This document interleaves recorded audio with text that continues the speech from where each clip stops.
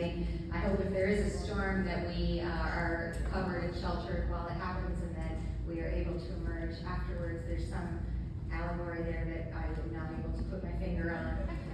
But hi, my name is Chrissy, and I've had the opportunity to say hi to most of you in the room. I know I missed a couple people. I apologize for that.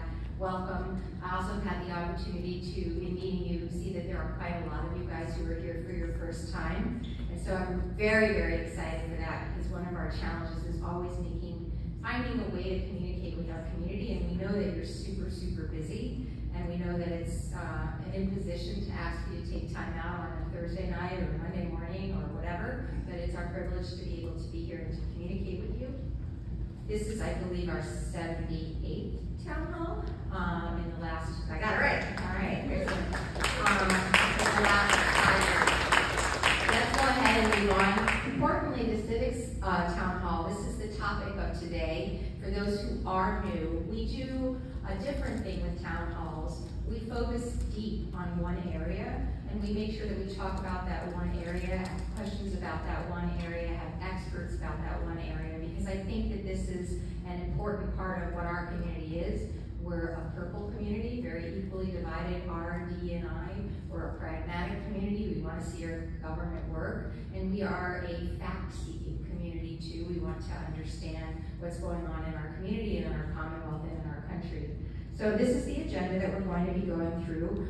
Usually in these town halls, and today is not an exception, we will be giving a legislative update. About 3 out of every 4 weeks, I'm down in Washington, D.C. on our behalf. About 1 out of every 4 weeks, I'm able to be here in our community. So I'll be giving you a little bit of an update there. Then we are privileged to be joined by Eric Denyer, who's going to be talking about We the People and the We the People Hub.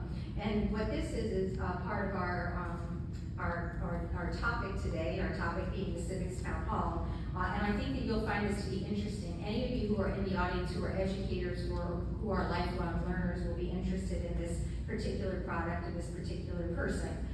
We will then transition into questions and answers, moderated by our very own Mary Curley, who's our communications director here at the CCIU. The other thing that we do in our town halls is we move them around as much as we are able to around our community. This district is all of Chester County and the lower part of Berks. In fact, I just got out of the car from Reading and from the Berks Community College as well. And so we try to make sure that when we're having these town halls, we're varying the places that they are, and we're varying the times of day, and we're also varying the medium. So sometimes we'll do telephone town halls as an example as well. After that, we'll be able to talk a little bit about your questions and give you hopefully some answers as well. And then Mary will introduce Laura Hall from the Bipartisan Policy Center for an interesting development that has happened. And I appreciate you being here today. Next slide, please.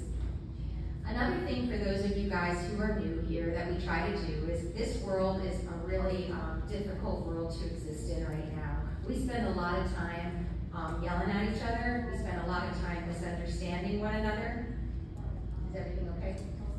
Yeah, we spend a lot of time misunderstanding one another, and I really want to be helpful in trying to find a way to bring us back together, to bring us back in conversation and to heal us. I think this comes a little bit from our Quaker heritage here in Pennsylvania. I think it comes a lot from the fact that I had the opportunity to be an educator in the classroom for a while, and learning about this concept of classroom norms was something that was revolutionary to me. We know when we're in a building and we're in a meeting that we know how to behave with one another. We know that we're in a classroom, we learn how to behave with one another. And so taking a page from that, these are some of the norms that I would ask for us to absorb and adhere to.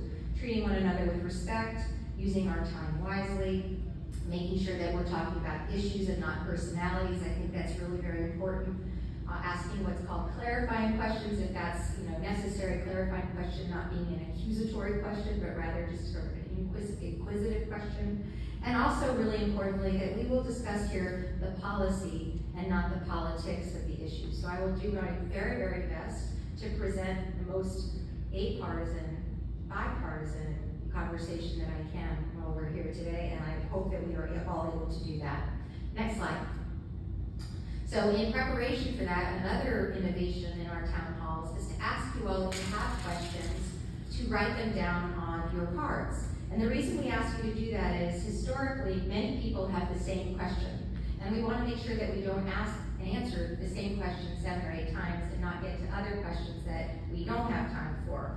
We also want to make sure that we're able to follow up and follow through with you. So to that end, please make sure that you put your name on this card, your contact information. Please follow something that I'm not capable of following, which is write legibly, because that way we can actually read your question or read your contact information. And please hand your card to any one of the many, many members of my team here who are here right now, who please will raise your hand if you're out and about, and they will collect your card.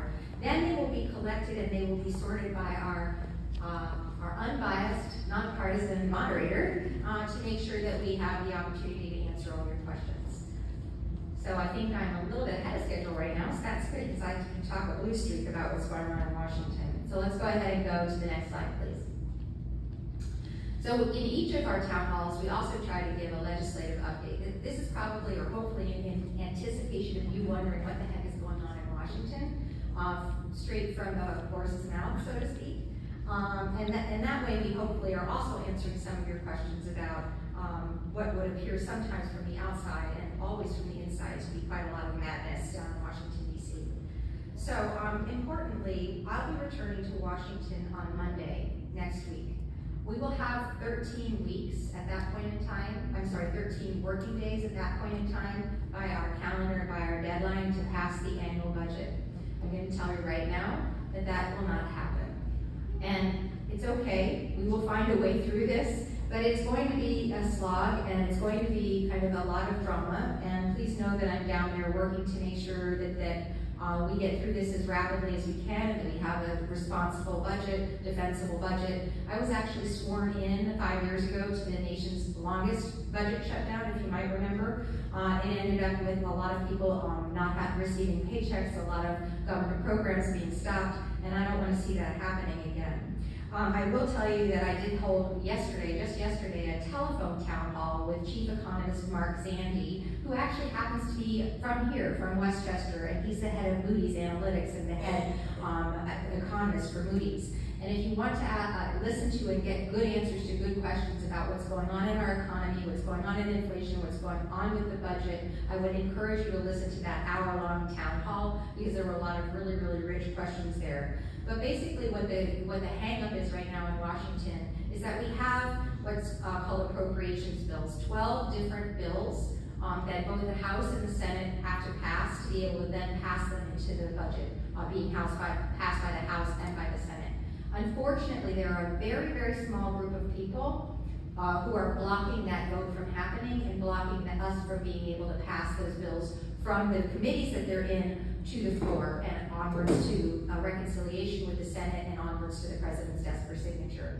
The hang-up is an argument about funding for the border. I will tell you that the President's budget and the budgets that have been allocated on the Senate side have $4 billion more money for the border, new money for the border, but the argument from those just a handful of people, roughly I think 12 or 14 people, is that it's not enough.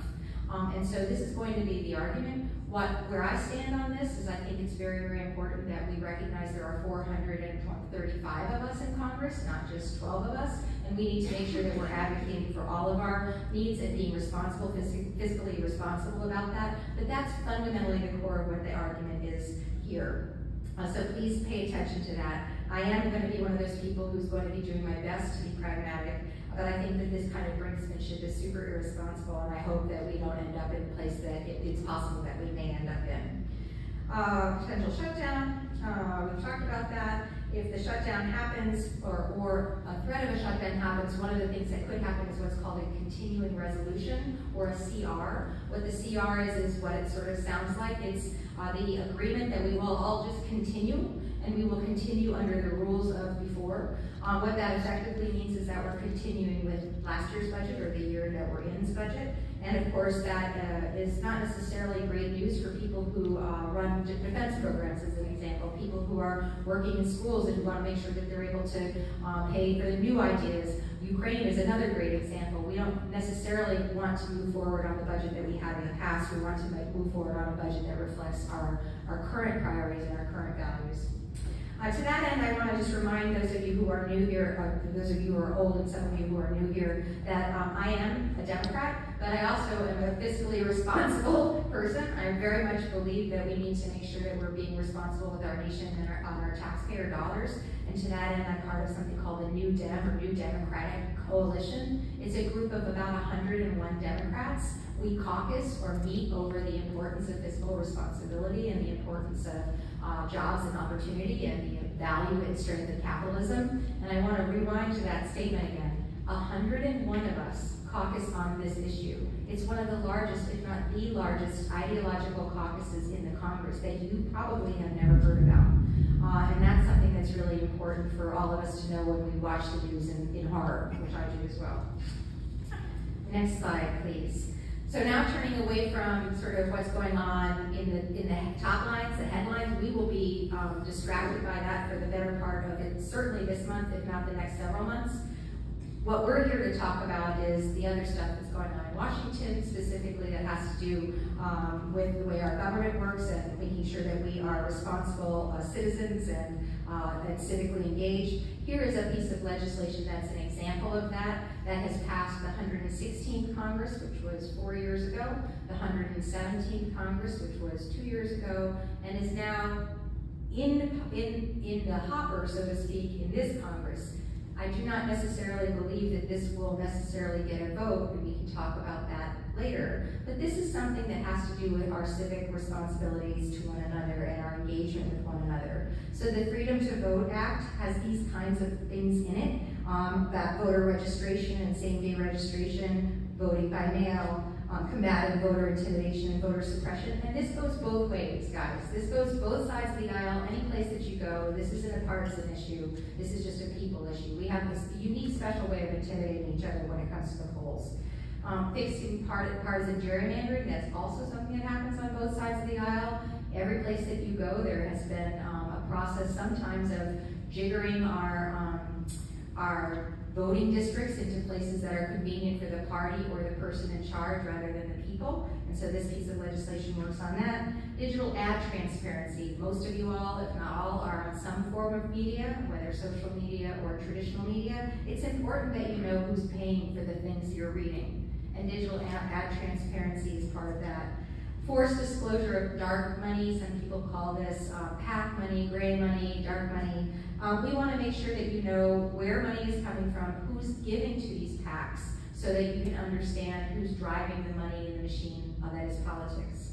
And of course, the last thing, importantly, most of us are small dollar donors. We want to make sure that the small dollar donors have power.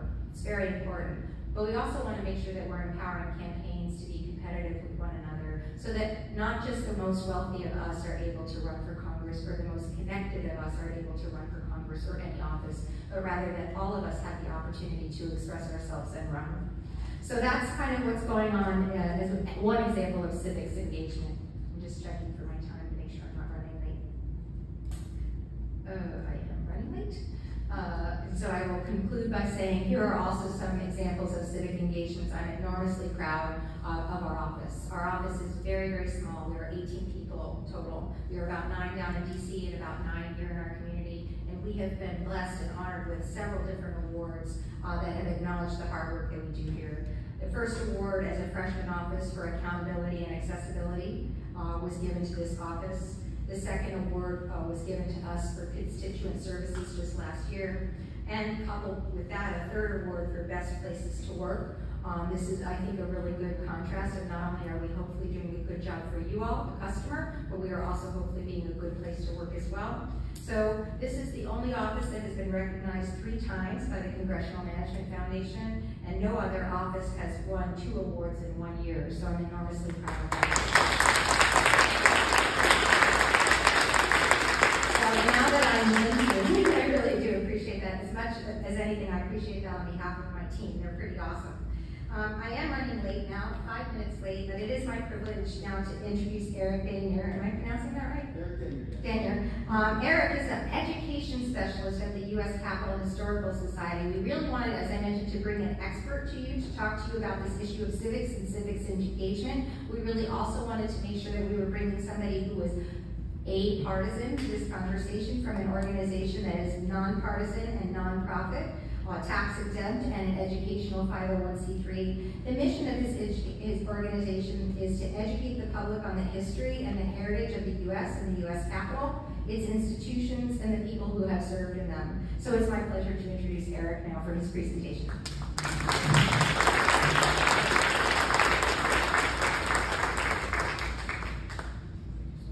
Good evening, everyone. How's everyone doing out there? Full disclosure, I have a little brain fog up here today because my wife and I just had our first child last month. And I did the maternity 2 days ago. I got a full 2 hours of sleep last night, so doing great. So I've got a little brain fog. That's absolutely why. Good folks at Pennsylvania 6, Christy, thank you so much for inviting me up here. It's an absolute pleasure to be up here. Talk about U.S. Capitol Historical Society and about our education civics hub called the People Hub. Before I get into that though, I'm going to tell you a little bit about myself, where I come from, my background. I'm originally from Florida, born and raised in Florida, so the thunderstorms up there are very natural to me and feel right at home. And for about 5 years, I taught 7th grade civics and 8th grade U.S. history to students with learning differences down in Tampa. Absolutely just fell in love with the teaching profession. I know Christy is a fellow educator as well, and it truly is. It's a calling. Now, being an educator, my background, yes, is in K through 12 education, but education doesn't stop, right, when you graduate high school. It doesn't stop when you graduate college. It doesn't stop when you graduate from your master's program or PhD program. Education is a lifelong process. So while the hub today is going to be focused and geared towards K through 12 lesson plans and activities, and there's wonderful videos and plays we have on there to teach about civics, just know that people who are beyond school age can go there and say, hey, I need a refresher on the Electoral College. I need a refresher on McCarthyism, right? You can go there and find all these great lesson plans there and help you make a more informed decision. One of the reasons we were chartered by Congress in 1962 was to foster informed patriotism. And I'm proud, absolutely proud to all do that. So I'll tell you what, let's go through a few of the slides here. Christy kind of already did a great job describing what the society is all about. I'm going to forward here just a little bit if you guys can hear me. All right, so to read the slide, the United States Capitol Historical Society is a nonpartisan, all right, emphasis on that, nonprofit organization chartered by Congress, right, to foster and increase and inform patriotism of the land and the study of its living memorial of founders of this nation, and the continuing thread of principles as exemplified by their successors, okay? And one of the reasons we are chartered, one of the reasons we are funded, is to get out into the community this civics and education initiatives. And we have two big initiatives, two pillars in our education program. One is our in-person tours of the U.S. Capitol. It's called the People Tour. We go to the U.S. Capitol. We go to the White House Visitor Center. We drive by the Supreme Court. They go see the Declaration of Independence and the U.S. Constitution, the Bill of Rights, and the National Archives. And they get to truly see their federal government at work. They get to see the different branches and how they interact with each other, right? The different powers and responsibilities of each branches, the checks and balances, and just how the system of government works. Now, unfortunately, right now we're just funded for students who actually live in D.C. I would love to sometime expand up to Pennsylvania 6 and have schools from Pennsylvania 6 go down and get that same experience. But right now, that's one of the pillars that we do for D.C. schools. The other pillar is this We the People Education Hub, which I'm going to go through here in just a minute. And really kind of when COVID hit, everything went digital, right? Everything went online, including the U.S. Capitol Historical Society and our civics program. So I tell you what, let's go ahead and do this right now. Let's go to the next slide. So if you guys would like to, before we actually kind of go through a couple lesson plans here on the hub, there is a QR code here. If you guys want to get out your phones, follow along with me, I would love that. That would be great. No pressure whatsoever. So I tell you what, I want to leave up here for just a minute while everyone gets situated. If they'd like to get their phones out. And I'll take it right to our People Hub site. And as you guys are doing that, I want everyone to know a couple things, right? I love that Chrissy talked about nuance, right? In my classroom, I said there was a difference kind of between rules and procedures. I had about 2 or 3 rules for my students, but we had about 50 different procedures. How do you sharpen them? Can't hear me? Can you hear me now? Oh, is it the rain? Oh, okay. It is. All right. You guys hear me all right? Okay. So we had about 50 different procedures. So 2 rules, 50 different procedures. And the reason we have these procedures is everyone knows their part, everyone knows their responsibility, and what they're supposed to do in the classroom. Chris was talking about before. But it's like we get out into society sometimes, and it falls apart, right? We get to our corners, and we argue, we fight with each other, and we forget that we are here together, right? We need to figure out procedures, we need to figure out laws that work for all of us, and we know that compromise is not bad, right? So, and I'm going to talk a little bit about compromise, and I'm going to talk about civics and history being relevant to your life, right? It's really hard to teach a group of 8th graders about the Declaration of Independence when it was written in 1776. And like, what are we talking about? The old crusty, people forward, this old crusty document. But if I presented, hey, Declaration of Independence was a breakup letter and a birth certificate, all right, then they're in because they can relate to that. Absolutely. So I'll tell you what, let's go to the next slide. All right, so a couple of resources you'll find here. And one thing that I was brought in to do on the site was a step-by-step lesson plan for first-year teachers. I think one of the reasons that we lose great teachers is we ask them to do so much. They have to worry about behavior management techniques. They have to worry about writing IEPs, individual education plans. They might not be a content expert. They might love history, they might love social studies, but they may not be a content expert on the Constitution or on the Congress or whatnot, right? So we put in lesson plans, step-by-step lesson plans for first-year teachers to hopefully retain them while they get their footing in the classroom. All right? We have obviously resources about the U.S. government, and then a big one we partnered with Storyworks, which is a theater production company down in Mississippi, on teaching the Constitution. Theater, we have a great Reconstruction era play coming out at the time that I'll go ahead and show you that. So let's go ahead and do this. Aubrey, let's go back. Can you guys not hear me?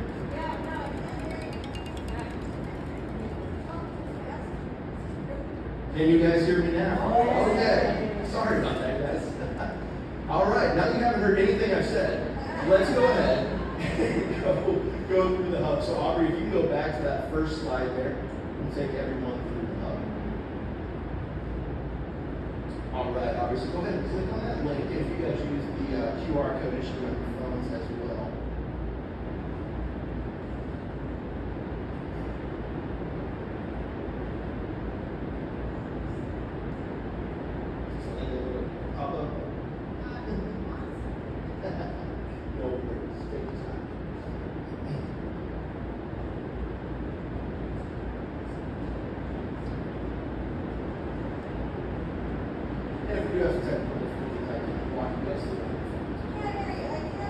If we do have some technical difficulties, I'm sorry. We'll walk you guys through on your phones as well.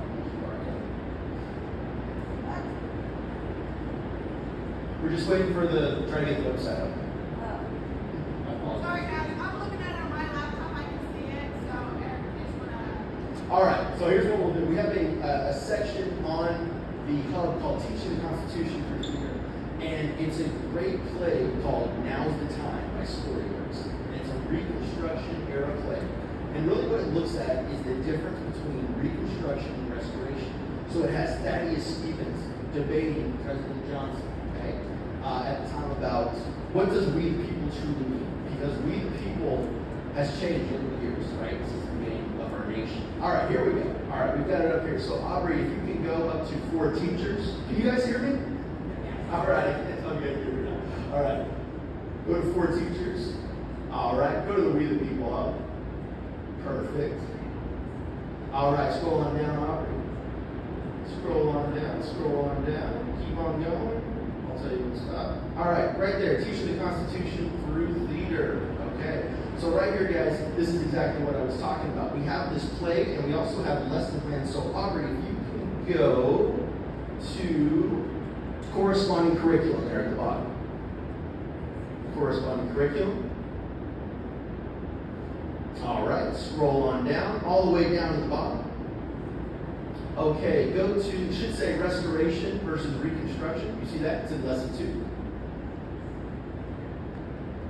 All right, so right here, guys, we have an entire lesson plan that first-year teachers can use for their classrooms. But also, you can go here and watch this play. So if you scroll all the way down to the bottom, Robert, there is a great, all the way down, you can't go far enough. There is a little snippet of the hour and a half play. So it's a 10-minute play, and then you have an actual lesson plan that goes with those 10 minutes in play. Because as with adults and with children, we don't have a certain amount of attention span, right? An hour and a half play is not going to be good for 8th graders or adults. So we have a 10-minute part of the play, and then there's a lesson plan that goes with that. This one is specifically talking about reconstruction and restoration. Okay, we have all kinds of lesson plans in here.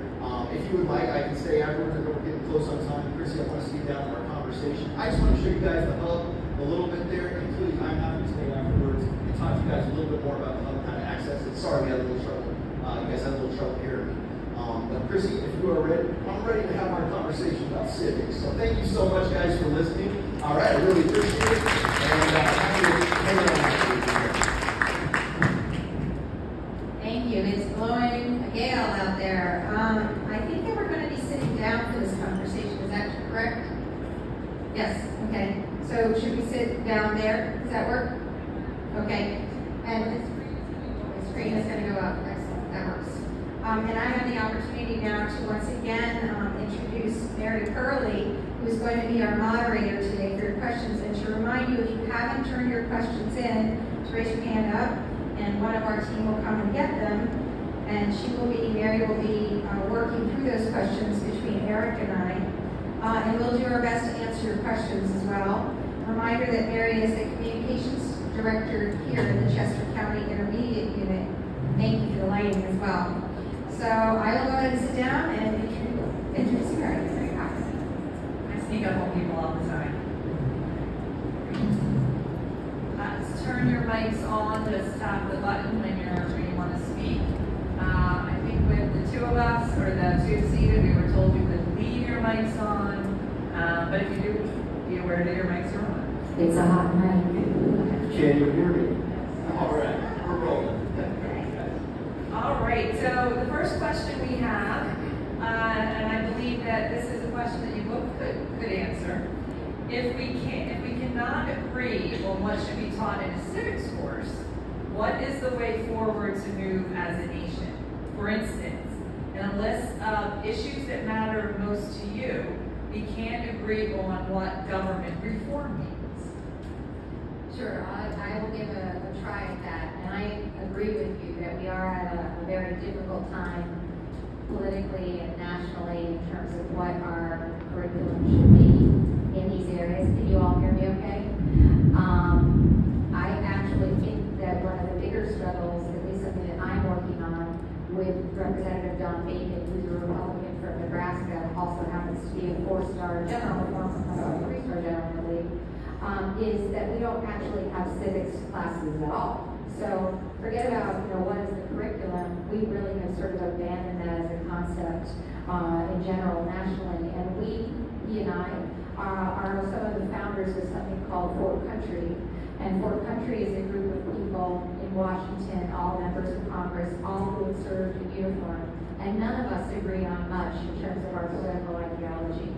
But we all agree on the importance of pragmatism and coming together and finding singles and doubles and hopefully home runs. One of the areas that he and I are working on is civics engagement and national service, because I think national service isn't just wearing a military uniform, it's also being an educator or being an EMT or a social worker. So I agree that we are in a difficult place right now, and we are struggling to figure out what we teach. But I first off think that we ought to, from a federal perspective, agree that we should teach civics, and then that will help us be able to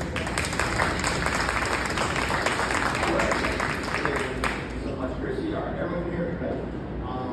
So from the classroom perspective, I will say this.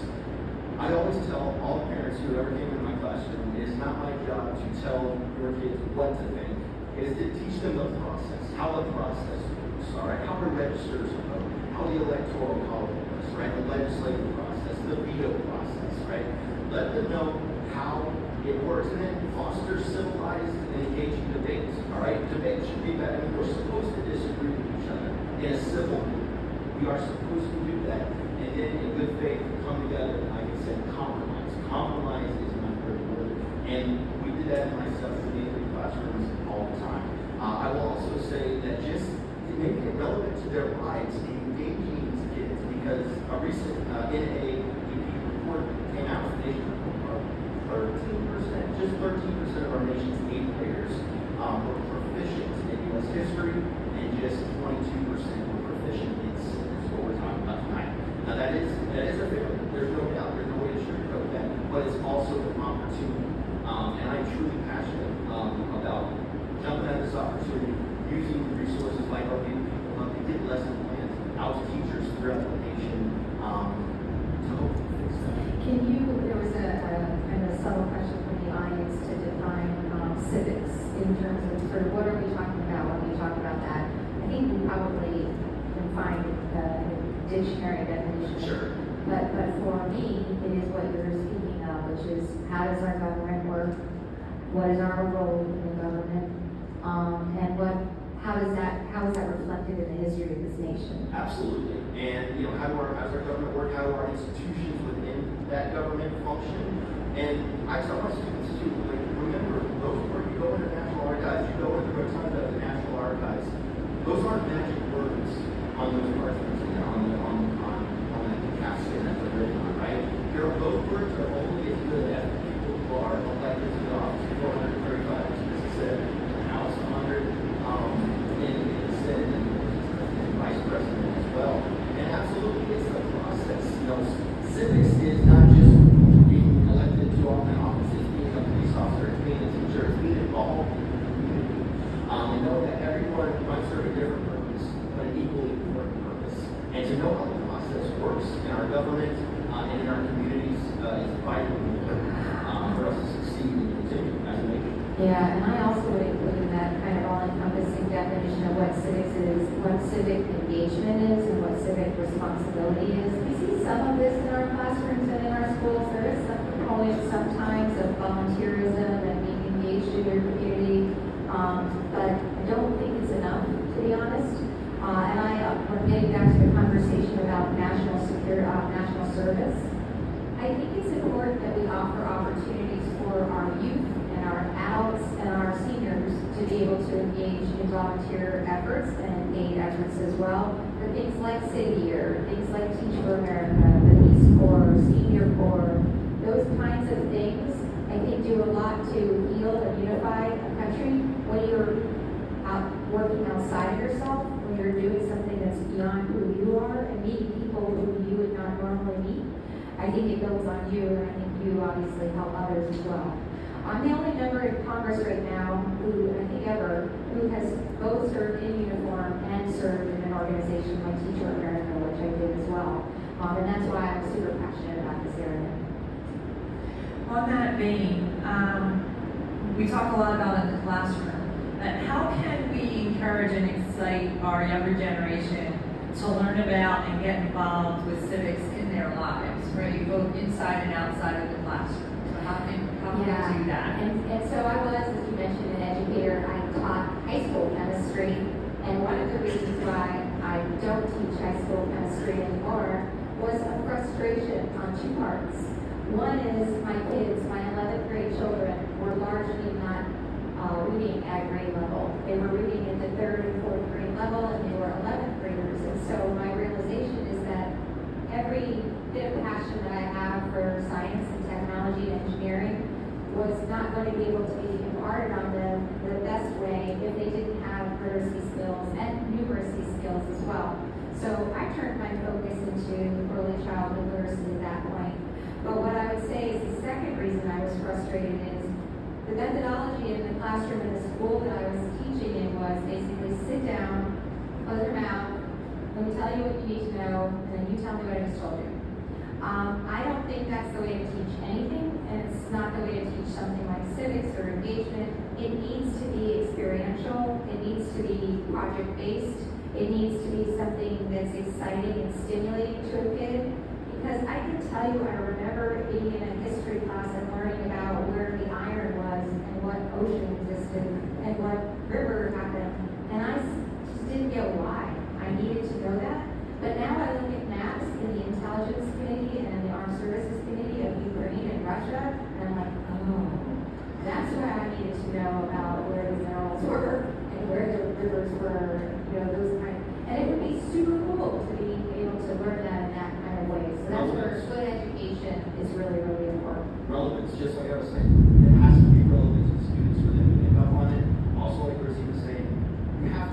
teachers have to have a rapport. All right, there's no, you know, as much as I would love, there's no magic law we're going to have that's just going to make this all better. It happens at the local level with teachers invested in their students, building rapport with their students. That's when true learning and education happens. And I got news for you guys. When you're a first-year teacher, you first get in the classroom, it doesn't happen like that, right? It takes a long time to build up, and that's why we do things like the hub. All right, we're hoping to help out teachers just that much, so they can get their feet wet, their behavioral techniques. They get their feet wet talking to parents, writing IEPs, all that stuff, and not necessarily have to be content experts. And then they can help, you know, they can build rapport with their students. And then once they build that rapport, once they get, once they get their groove, you know, the sky's the limit. And I've seen this, especially teachers from about year 2 to about 3 or 4, they're just phenomenal educators. But make it relevant, engage with the students. I remember I used to have my students draw political cartoons. They loved it in 7th and 8th grade. So you've got to find ways to connect with your students and build them. And the last thing I will say on this subject is I'm really, really passionate about teachers and the undervalued reality that we don't value teachers enough. We don't pay them enough. We don't respect them enough. We second guess them all the time. They are allies of ours in the classroom. And so the latitude and the ability to allow them to be your expert on educating your child. You should be involved as a parent, of course. Parental engagement is essential, but you also need to not kind of, as a collective, we need to not constantly be second guessing and undermining the ability that they have to teach our children.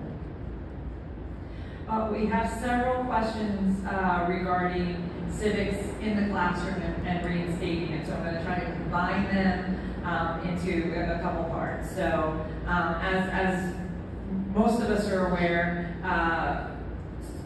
school is usually under local control, and you referenced that, Eric. So how do we as citizens reinstate civics in the classroom? Do we meet with school boards? Are there other suggestions? So that's the first part. And then the second part is what, if anything, can be done on the federal level to encourage on the state and local level a reintroduction and emphasis on civics. So I'm paraphrasing several questions here. It's a great question, and a lot of the authorities in this rest with the local schools and local school boards, and making sure that your local school boards are engaged and involved and know your preferences and your priorities is very important. As well as state. To be really honest, the federal government has a lot less to do with education than people seem to think that it does. We are, as an example, only about 10 cents of every dollar in terms of what goes to schools, and that's the reality. And so our authorities are also equivalently less strong than local authorities are too. We can do things like recommending, and incentivizing and granting resources to states to allow these kinds of things to happen. But we can't make a whole lot of things happen that local areas want to happen. And that you can see in all kinds of legislative efforts, such as healthcare, or such as COVID, response to COVID money. A lot of what we do in Washington is a sense of Congress. It's an attempt to tell people that this is what Congress would like us to do, but it doesn't necessarily mean that it happens in that way. Here's what I'll say too. I mean, I'll be blunt. Like, if you have a problem with the education system in this country, go do something about it. Go be a teacher. Go see what they go. I mean, I went through an alternative certification program. I was a political science major down at the University of Florida. Didn't think I wanted anything to do with students at all. Then I took a job down around Orlando, and I worked with kids with life-threatening illnesses. Absolutely loved it. With my history background, political science background, I went and became a teacher. And through this alternative certification program, I mean, like Chrissy was saying, I just didn't know how undervalued teachers were. And it truly is a crisis in this country because there were so many good people in the profession. So just support your teachers. Go be a teacher yourself. Go see what it's like. Because it's easy to criticize, but it's much more beneficial to you and for our communities to actually go and make a difference in the classroom. Thank you. Switching tact just a little bit, several questions regarding the breakdown of norms, both perceived from the public to our representatives in Washington, and then also from what people expect, and how can a robust civics education kind of reinstill in people that faith in the institutions. And there's mentions of the January 6th insurrection, the declining faith in the Supreme Court by the American public, and just general overall norms not being followed or perceived not to be followed. So I worry too, which is why I'm here, and this is why I ran for office, having not done that before. I want to be part of the solution. I want to be of service. I think we all can be part of that solution. I'm enormously disheartened by the erosion of norms, but they are norms. They're not laws. They're not rules. We can't lawify everything. And so I think that one of the ways that we can respond is this way. Look at us. We're here. You know, we're participating. We're listening. My guess is some of you don't agree with things I'm saying. My guess is I don't agree with some of the things you're thinking. That's okay. But we're being civil with one another. We're participating with one another. I think it's my responsibility to behave as an example. I think it's the responsibility of all elected officials to behave as a good example, and all servant leaders to behave as a good example. I think it's our responsibilities as citizens to do what we know is the right thing to do. You know, these are the things that we learned in kindergarten. And I think that we are losing our grip in terms of how we behave to one another. I visited a center today that deals with people who are primarily Spanish language speakers who need help. And the head of that center was just showing me this new environment, and part of this new environment was a quiet room for the people who work there to be able to go to reset themselves after having been yelled at by people who are there seeking help. This is not uncommon. Classrooms, I had one of my friends thrown up against a locker by one of her students. All of us, I worry every time I step into this room, you know, what's going to happen. We have policemen here because we worry for our own safety. But we can change this. You know, we can work on this. And that's one of the things I tell people down in Washington about our community is we're different. We are working hard to talk to each other. And we need to, you know, model that across broader areas than just our community, across all of Pennsylvania and across the country. And I have hope. That's kind of why we're here.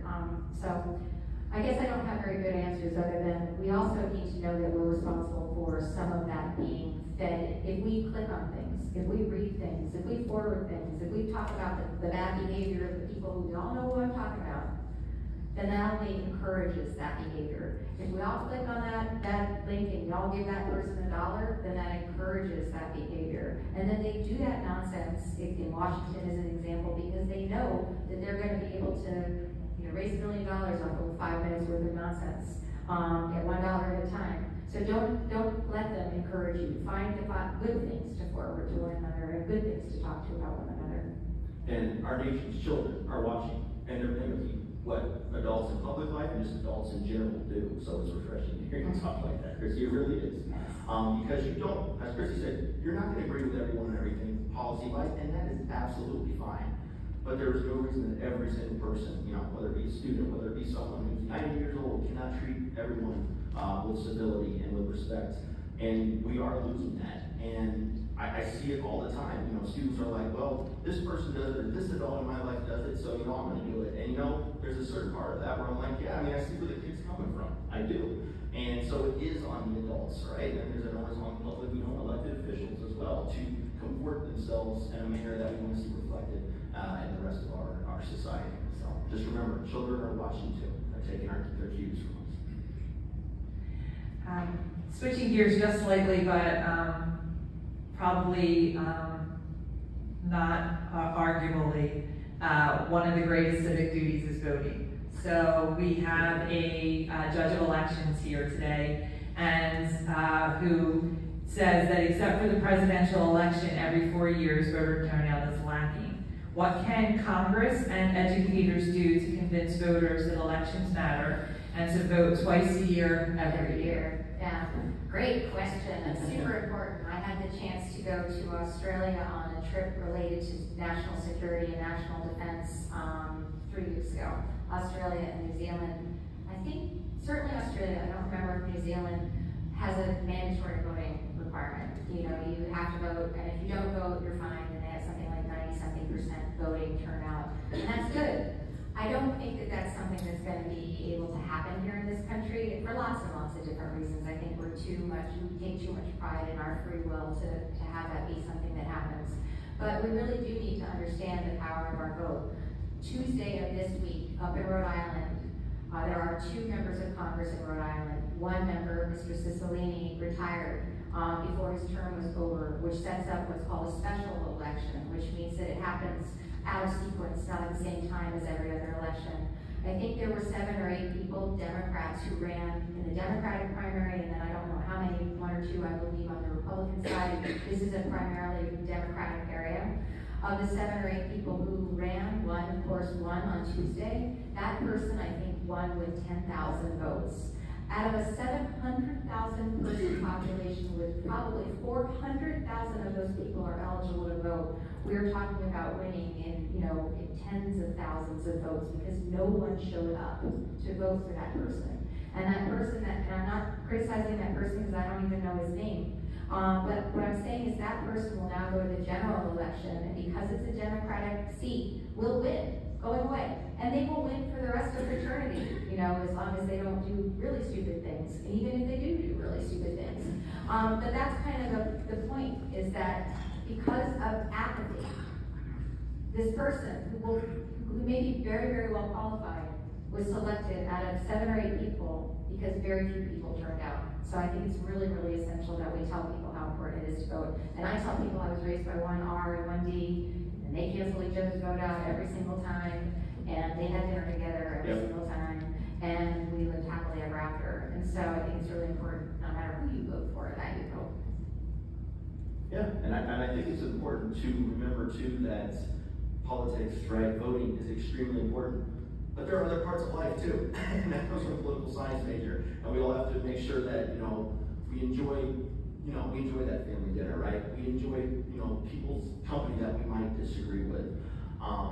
As far as getting kids interested in voting, well, the voting age, as you guys know, is 18. So it is hard to get kids who are in 7th and 8th grade really interested in something that they can't take part in.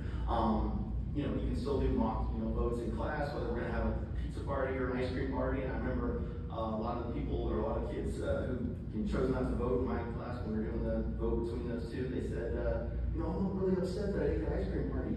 I was like, you didn't vote, and like that's what happens when you don't vote, right? The other side is going to get what they want. I know that's a really simple way to explain it, but I think it's an effective way to explain it, kind of from a teacher perspective. Thank you. So switching a little bit, I think we've covered most of the topics under the civics umbrella, but I being a lifelong educator and someone who's been in schools for 38 years now, there's a question from freshmen at Downingtown West High School about gun violence in our community, and it is top of mind.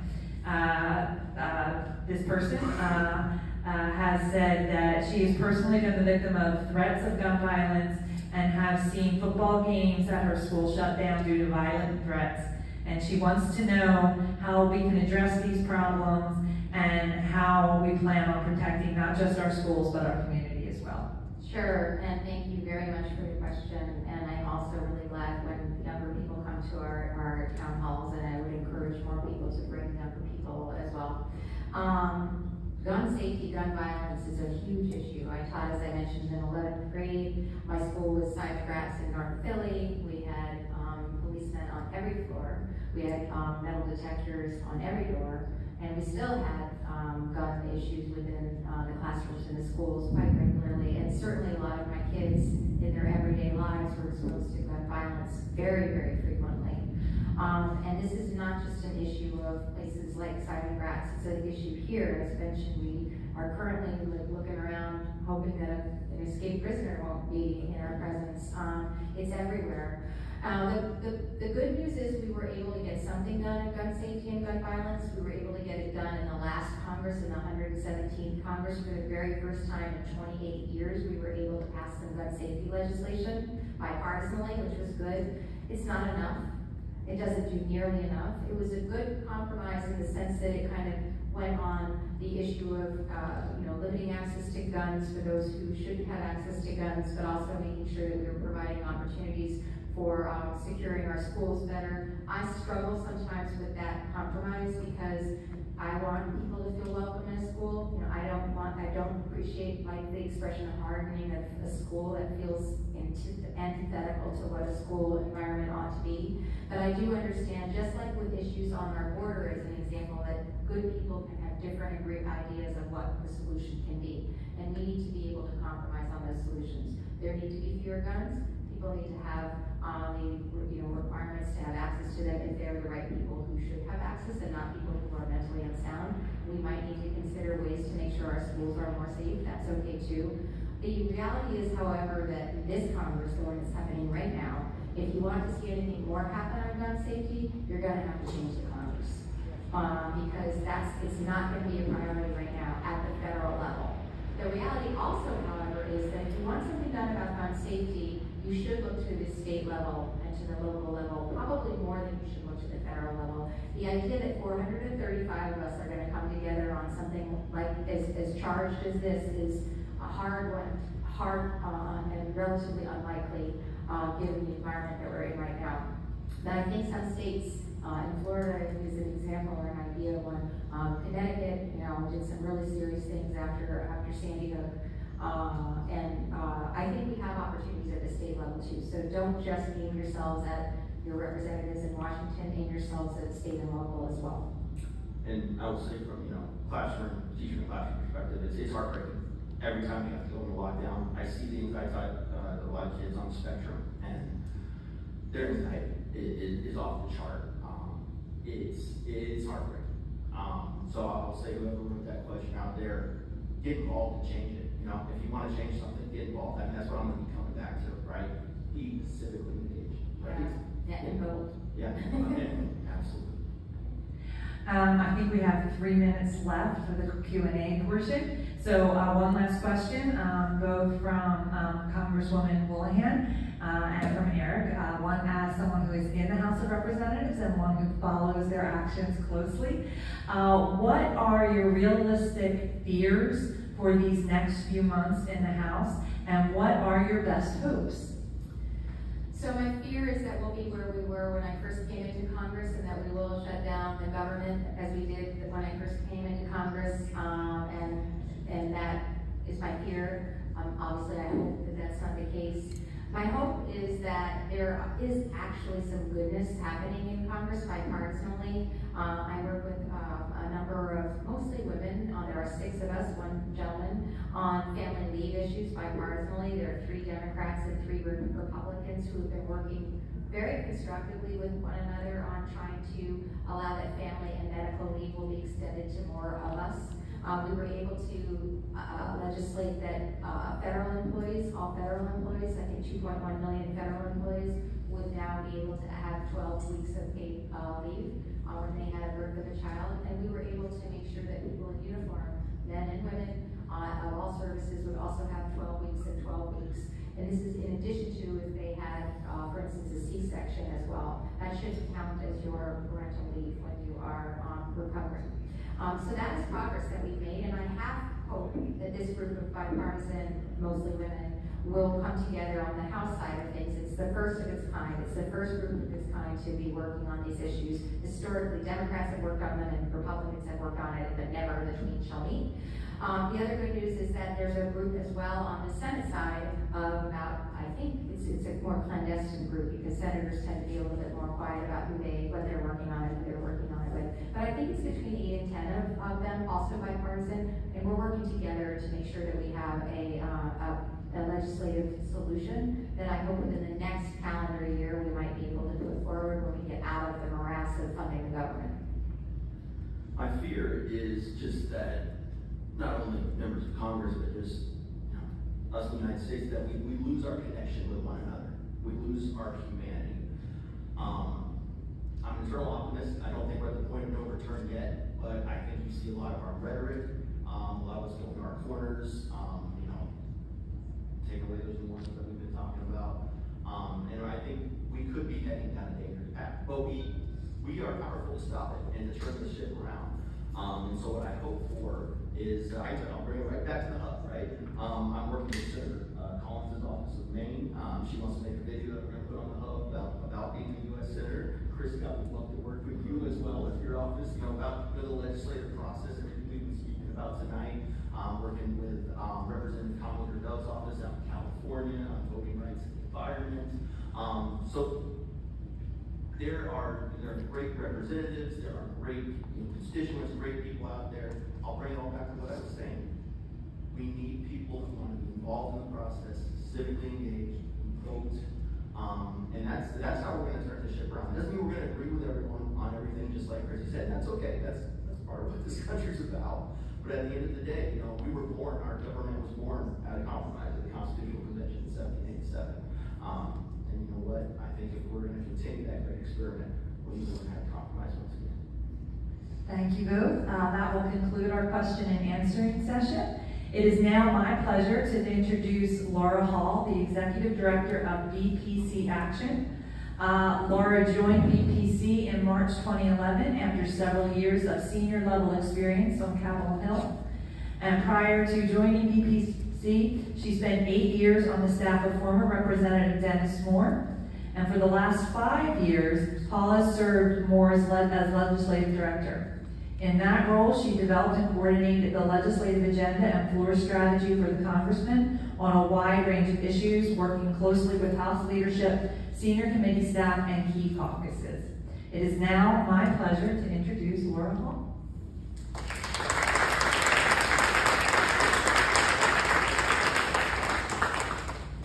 Thank you very much for that kind introduction. Again, my name is Laura Hall. I am the Executive Director of Advocacy at the Bipartisan Policy Center.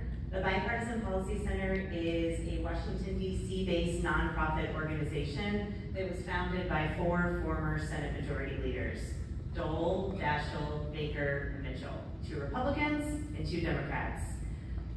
We work with elected officials from both parties to craft viable solutions to improve Americans' lives. As you all know, and we've talked about tonight, pointless partisanship and petty bickering in DC gets a lot of attention. But in the course of our work at BPC, as we spent time with lawmakers in Capitol Hill on a daily basis, we experienced a different reality. There are plenty of members of Congress who are doing real work. They just aren't always the ones getting the attention. So in 2017, we established the Legislative Action Award. The Legislative Action Award from the Bipartisan Policy Center is designed to spotlight and celebrate the most creative and courageous members of Congress who are working across the aisle on policy and have demonstrated exceptional skill, grace, and tenacity to get things done for their constituents in the nation. So tonight, I'd like to announce to you all that we are awarding the 2023 Legislative Action Award to Congressman Houlihan. The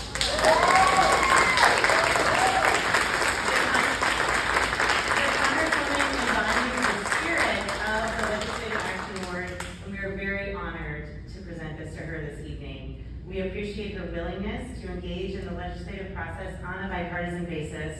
You heard example after example after example tonight, and her commitment to producing results and solutions. Most specifically, we applaud her efforts to establish and lead the bipartisan working group on paid family leave, which is an issue that will really make a difference in the lives of Americans.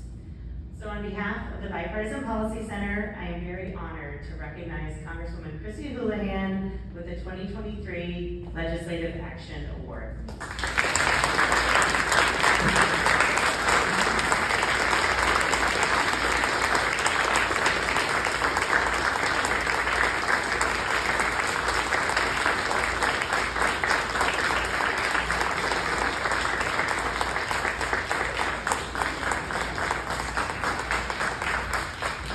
Thank you, team. You know it's you. I appreciate you. This is for you.